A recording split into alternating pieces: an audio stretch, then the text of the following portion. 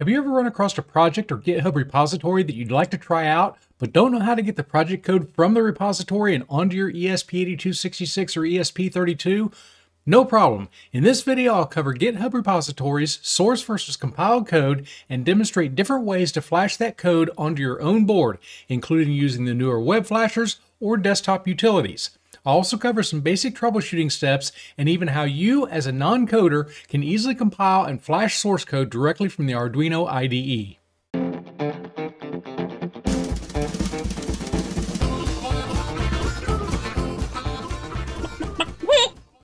Hi, and welcome to Resin Chem Tech.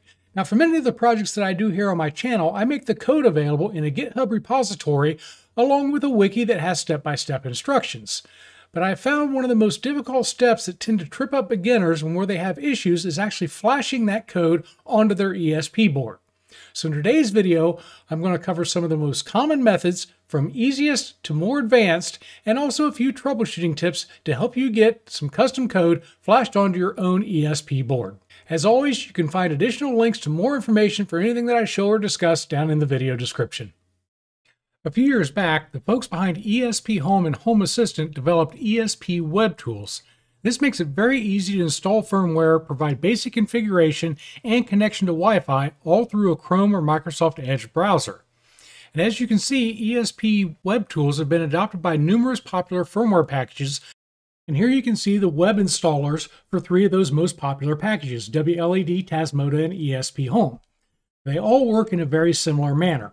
First thing you're going to need to do is connect your ESP board to an available USB port on the computer. Now again, they all work very similar, although some of them will have options for different versions that you might want to install. But we'll just take a look at WLED here. Once I have that connected to a USB port, I just click Connect or Install, and it's going to prompt me for the COM port that my board's connected to. In this case, it's COM5. So I will connect that. It will communicate. While it does that, I can just install WLED and click Install, and that's going to start running and installing the firmware directly onto my ESP board.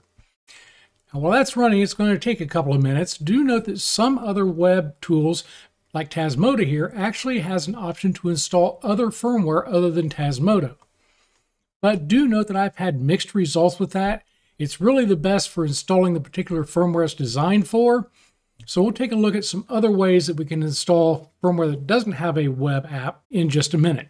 But let's let this WLED install complete first.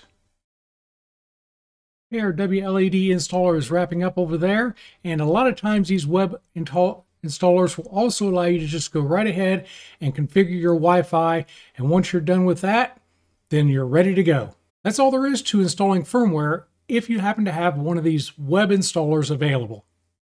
Unfortunately, you'll probably only find these web installers with the larger projects like WLED or Tasmota, because currently, for other developers like myself, if I want to make a web tool available for one of my projects, I have to have a public website, I have to build a web app, and there are a whole bunch of additional steps I'd have to complete just to make a web installer available.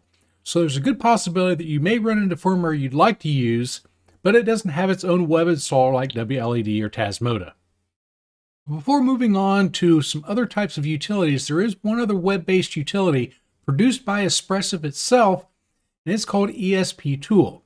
Now, it's probably not the most user-friendly interface for flashing firmware. It can be done. Again, I've had hit or miss results with this, but the ESP Tool web-based utility can be handy just to get information about your board. If I plug my ESP board into an available USB port and I connect, just like with these other utilities, we can see that this is going to read the information on the board and provide me some useful information, including the chip type and the revision number, MAC address, other things that might be useful. And there's one other utility on here that I use fairly often, and that is simply to erase the flash. Anytime you're going to reuse a board or maybe put different firmware on it, it's always a good idea to erase the flash. Yes, you can sometimes do that with other installers, but I always like to just erase my chips here when I'm done using them before I store them so I know they're ready to go for the next use. So keep ESP tools in your back pocket. It can sometimes be a really handy utility. And again, it does give you the option to choose and flash firmware from here, but my experience has been hit or miss. So while many mainline firmware applications like WLED and Tasmota provide a handy web installer, you're likely to find many more projects on GitHub and elsewhere that don't have a custom web installer. So how do you get these onto your ESP board? Well, those steps may vary slightly based on the language and the type of firmware you're using. For example, if using something like MicroPython or CircuitPython, you first have to install Python onto the ESP, then the application itself. There are many guides online for how to do that, but a lot of the firmware you're going to run into for the ESP is going to be Arduino or C++ based, so that's what I'm going to focus on here. If you do come across a repository with firmware or an application you'd like to try and they don't offer one of those fancy web installers, the very first step is to please read the documentation. Please! I don't know how many questions I've answered or problems I've helped resolve that wouldn't have occurred if the provided instructions had just been followed. Now, some developers provide information right in the main README file of the repository. Others, like many of my repos, actually have a full wiki, but please at least look through the documentation before beginning. One of the first things you're going to do is assure that the firmware is compatible with the hardware you're planning on using. As you can see here, this particular firmware is written to only work with the ESP8266.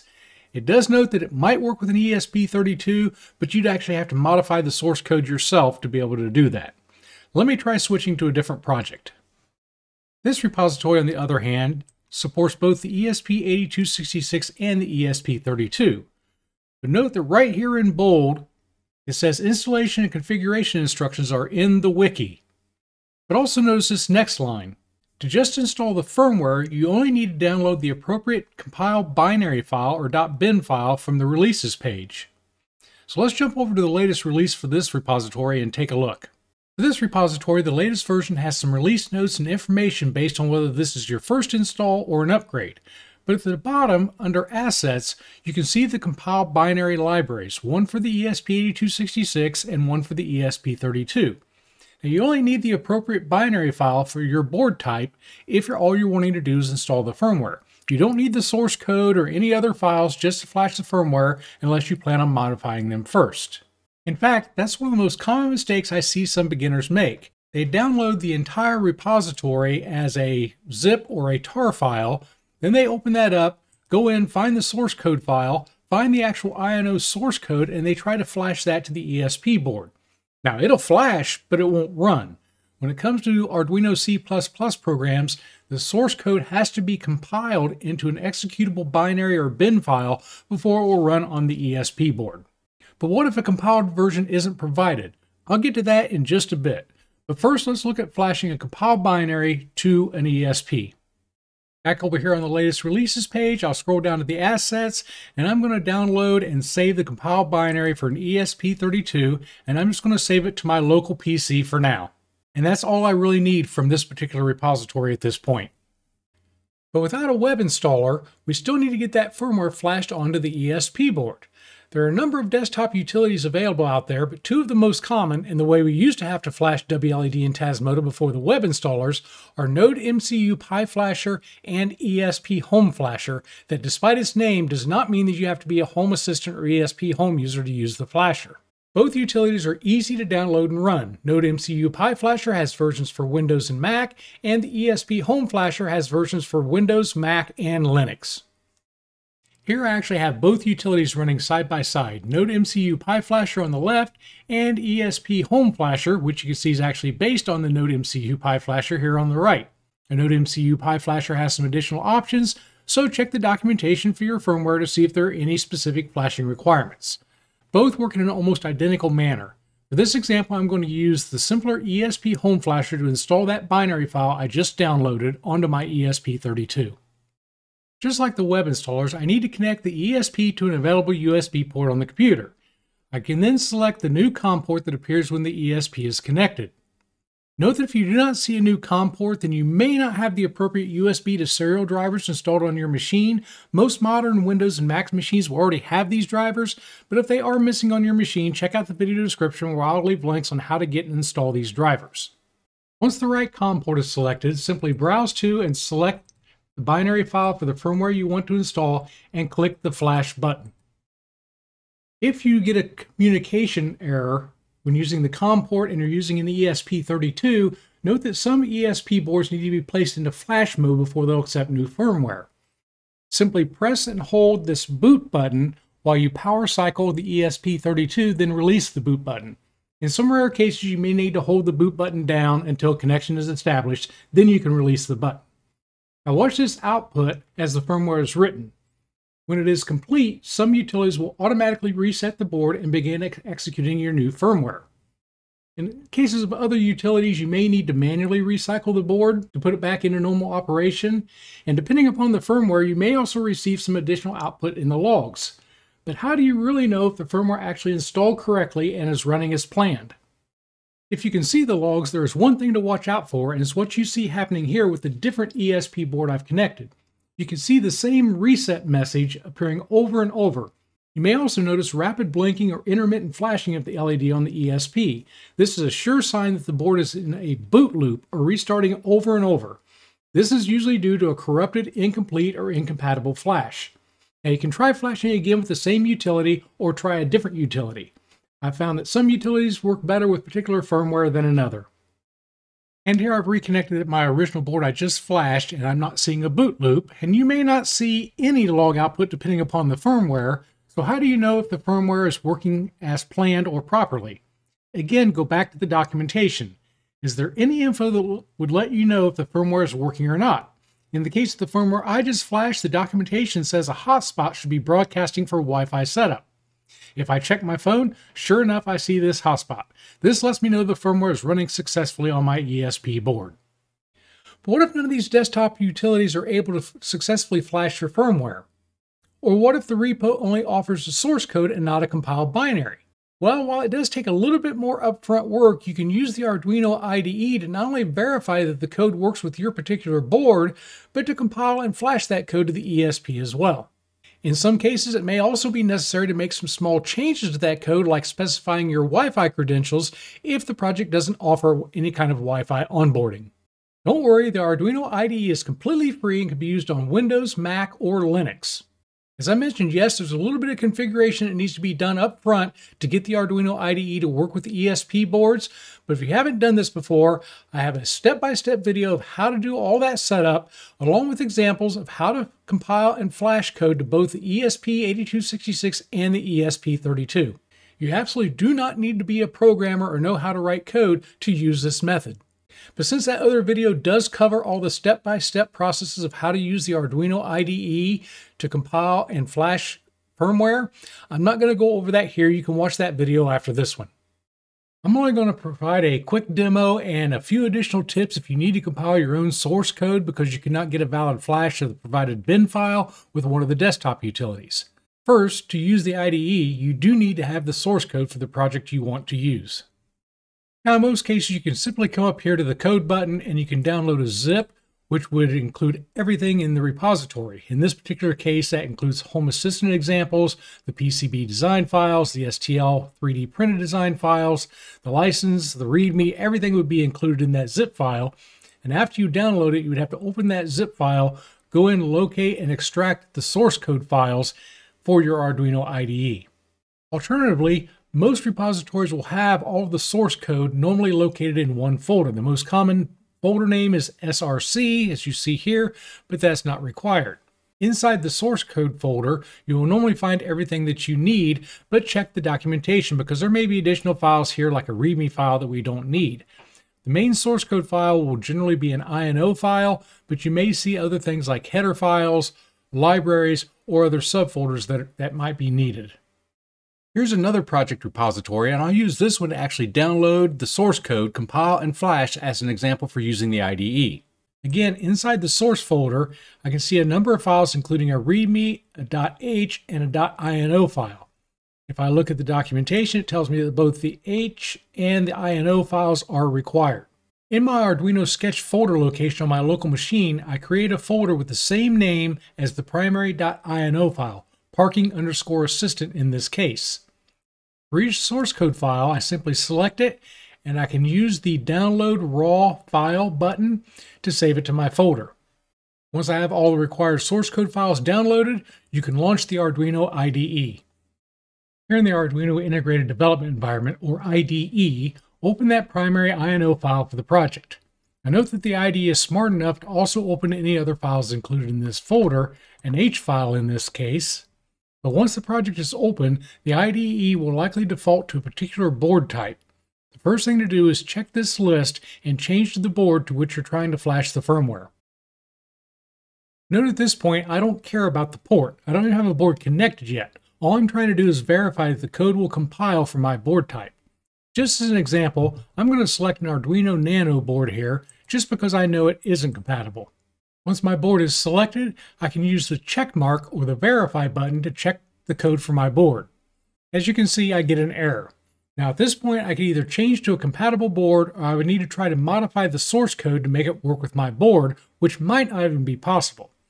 As the documentation stated, and it's even repeated here at the top of the source code, this firmware is for the ESP8266 or ESP32 and probably would never run on the Nano. So let's say I'm actually using a Wemos D1 Mini for my build. Under boards, I'm going to go back, I'm going to search for Wemos, and here's my D1 Mini, so I'm going to select that, and then I'm going to verify again. This time it's going to recompile for the code base for a Wemos D1 Mini. And this time the verification completed without error. If you do get any errors, you will need to resolve those. The firmware will never work until these are resolved. It could be that the firmware just doesn't work with a particular board. Again, check the firmware's documentation, and you might also check to see if there are any known issues listed. As you can see from the issues for this particular firmware, it is known not to work with some of the newer D1 Mini boards. Now you may be able to read the details of an issue to see if there's a workaround. In fact, it's not a bad idea to browse through the open issues of a repo before you try to use it. Back over to my demo, in this particular case, I'm actually going to flash this onto a Wemos ESP32 Mini. So I will go down here, I will select that board, and I will go ahead and re-verify my code for the new board.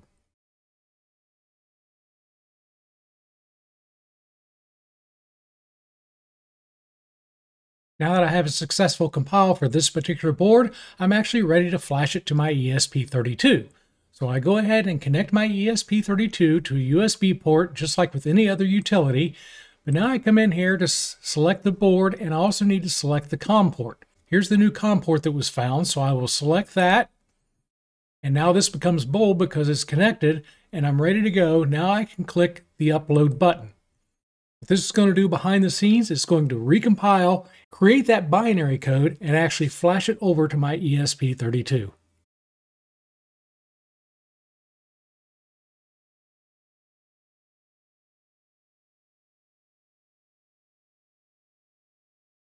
Okay, the compile binary is now installed on my board just as it would have been if I had flashed a bin file using one of those desktop utilities, except in this case, I was able to create a binary file compiled from my particular board and type.